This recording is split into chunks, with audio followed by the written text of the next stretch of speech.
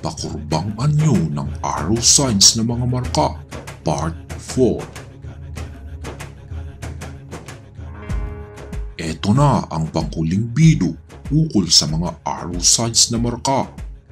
Pero kung maraming mga katanungan sa komento ang nangangailangan ng malinaw na paliwanag, maaaring ito ang magiging ikalimang yugto ng usaping ito. Dito sa ika-4 na yugto ay ating pag-uusapan ang tungkol sa mga arrow signs na markang may pakurba na anyo. Bago natin ito umpisahan, nais kong ang pagtuunan mo ng pansin ay ang bahaging katawan ng mga arrow signs na marka. Ito ay dahil dito nakasalalay ang pinaka-importanting detalye na kahulugan ng mga ito. Ito ang ating pinakaunang marka sa bidyong ito. Isa itong arrow sign na bahagyang nakaturo sa pababang direksyon. Tapos, ang katawan naman nito ay bahagyang nagpakurbada. Ang nais ipahiwatig ng markang ito ay nasa tubig ang nakatagong deposito. Kaya kung ito ang markang iyong natagpuan sa iyong lugar, sundin mo lamang ang direksyon nito patungo sa pinakamalapit na tubigan. Maaaring ito ay isang lumang sapa o ilog. Pero sa kadalasan, ang lugar na ito ay may karagdagang marka na siyang magkukumpirma kung ang deposito ay nasa ilalim ng tubig o nasa gilid ito ng naturang lugar.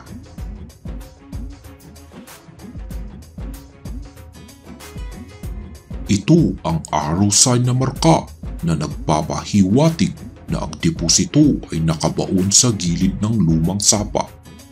Kung mapapansin mo ang katawan nito, meron itong maayos na kurbadang hugis. Ito ang siyang kumakatawan sa lumang sapa na may bahaging kurbada. At sa kurbadang parte na ito ng lumang sapa, dito nakabaon ang nakatagong deposito.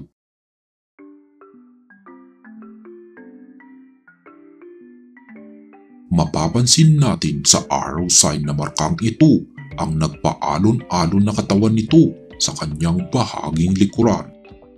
Nais nitong ipahiwatig na diretsuhin mo lamang ang direksyon na itinuturo ng arrowhead nito. At ang kagandahan ng markang ito ay ang karagdagang simbolo nitong maihahalin tulad natin sa letrang G. Ipinapahiwatig nitong ang direksyon na itinuturo ng arrow sign ay ang lugar na kinalalagyan ng nakabaong deposito.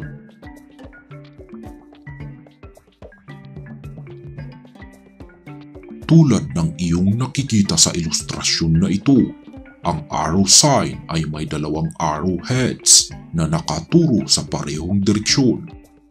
Para itong umaagos na tubig dahil ang markang ito ay nagpapahiwatig na ang kinalalagyan ng deposito ay nasa lumang sapa.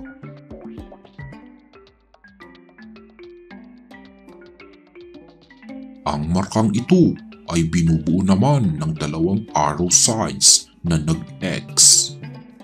Pero ang bigyang pansin mo dito ay ang direksyon kung saan nakaturo ang mga arrowheads nito. Sa ilustrasyon na ito, ang mga arrowheads nito ay nakaturo sa itaas kung saan ang nais ipahiwatig nito ay malayo pa ang distansya na kailangan mong tahakin.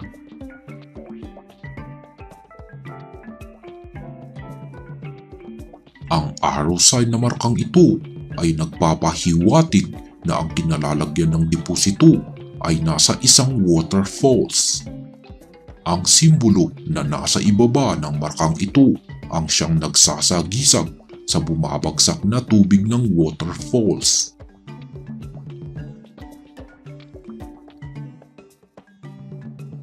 Marami na sa inyo ang nakahanap na ng ganitong marka at ang karamihan sa inyo ay inilarawan itong Y na marka. Pero ang mas detalyadong itsura nito ay isa talaga itong arrow sign tulad ng iyong nakikita sa ilustrasyon na ito. Pagdating sa kahulugan nito, ito ay nagsasagisag ng isang lumang sapa na may hugis Y ang itsura nito. At ang kinalalagyan ng nakatagong deposito ay nasa parte kung saan nagkasalubong ang umaagos na tubig sa sapa. Ito ang siyang nais ipahiwatig ng tuldok o butas na simbolo sa markang ito.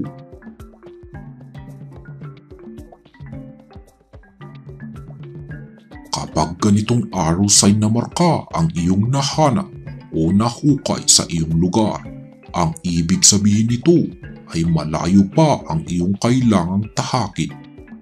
Kung mapapansin mo ang itsura nito, kalahati lamang at hindi buo ang arrowhead nito. Ngayon, paano naman kung ito ay nakaturo sa pababang direksyon? Kung ito naman ay nakaturo sa pababang direksyon, ang nais ipahiwatig ng markang ito ay napakalapit ka na sa kinalalagyan ng nakabaong deposito.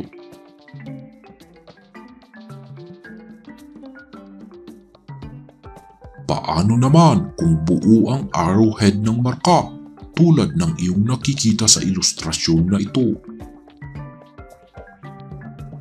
Ang nais ipahiwatig ng markang ito ay tahakin mo ang direksyon papuntang itaas o ibabaw ng naturang lugar.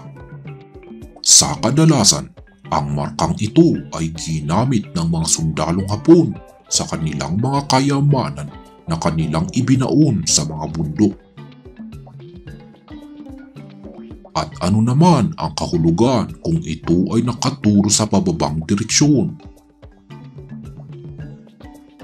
Kung ang markang ito ay nakaturo sa pababang direksyon, ang nais ipahiwatig nito ay nasa ibabang bahagi ng naturang lugar ang nakabaong deposito. Bilang halimbawa, kapag ang lugar kung saan mo natagpuan ang markang ito ay sa ibabaw ng bundok, ibig sabihin ay kailangan mong tahakin ang pababang direksyon hanggang sa paanan nito.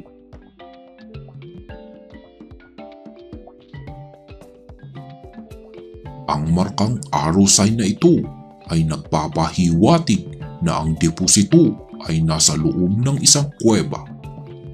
Kapag sinundan mo ang direksyon na itinuturo nito, mahahanap mo ang pasukan nito sa isang walling o flooring ng naturang lugar.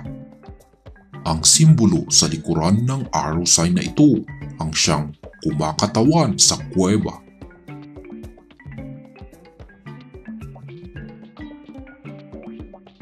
Ito naman ang marka para sa depositong nakabaon sa loob ng isang tunnel. Pero kung mapapansin mo, ang pagkakaiba ng markang ito sa marka kanina, ang arrowhead nito ay hindi buo o kalahati lamang ang itsura nito.